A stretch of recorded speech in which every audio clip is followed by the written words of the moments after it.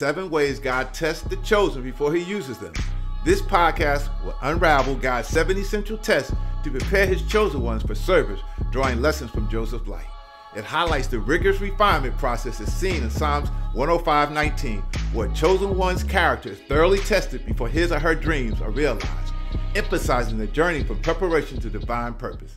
The 7 trials for those chosen are: number 1, service; number 2, hiddenness; number 3, discouragement; 4, faithfulness; 5, blessing; 6, jealousy; and 7, faith. Test number 1, the test of service. In Genesis 37, Joseph's journey begins with a humble task from Jacob. Despite knowing his future prominence, Joseph embraces servitude, highlighting the value of humility and diligence. However, this act of obedience leads to envy and betrayal by his brothers, reflecting the challenges and the trials on path to fulfilling one's destiny. Test number 2, the test of hiddenness. Joseph's descent from home to a cistern represents a period of obscurity, refining motives and testing true commitment to God. In this unseen phase, one's genuine intentions and reactions to feelings buried or unnoticed are revealed, as God uses solitude to purify and confirm authentic devotion. Test number 3, the test of discouragement. Joseph's slavery and betrayal present a severe trial, deepening the sting of unexpected betrayal and fostering discouragement and isolation. God shapes your character during these trying times, testing resilience and fortifying spiritual endurance. In Genesis 39:1-3, Joseph amidst slavery upholds excellence and integrity, earning Potiphar's favor and a significant role. This scenario underscores dedication and integrity, even in adversity, can draw divine favor. Test number 4, the test of faithfulness. More than just consistent action, faithfulness demands excellence, the right attitude, and unwavering integrity, especially when tested. Joseph exemplifies this in managing Potiphar's house, earning favor despite temptations and challenges. His refusal to even yield to Potiphar's wife, even under pressure, highlights the essence of true faithfulness, a steadfast commitment to values and integrity in all circumstances. Test number 5, the test of blessings.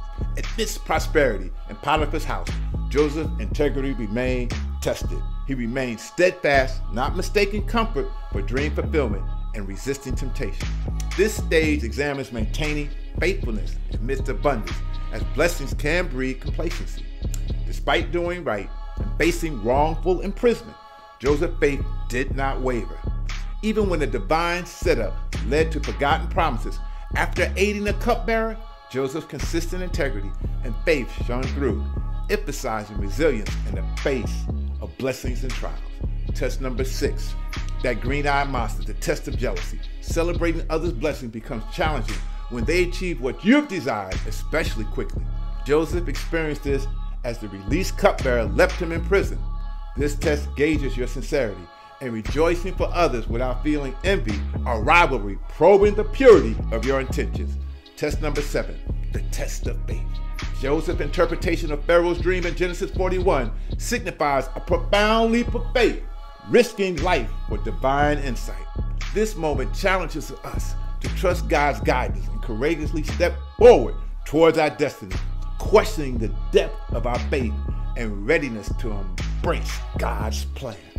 So here, once again, are the 7 tests of the called ones. Number 1, service. Number 2, hiddenness. Number 3, discouragement. Number 4, faithfulness. Number 5, blessing.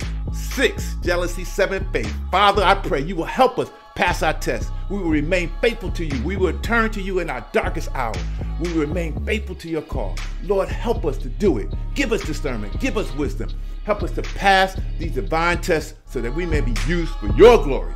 Now I want you to say it to him. Say, Lord, use me for your glory in the name of Jesus. And because you agree, say Ashe. Here now is a question for your conversation. Have you passed the chosen test? If not, which of the 7 tests are you currently facing? Seeking guidance for your life and family as we rebuild the city? Contact us at Info Rebuild the City to request our comprehensive blueprint plan for success. Let's rebuild the city. Ashe.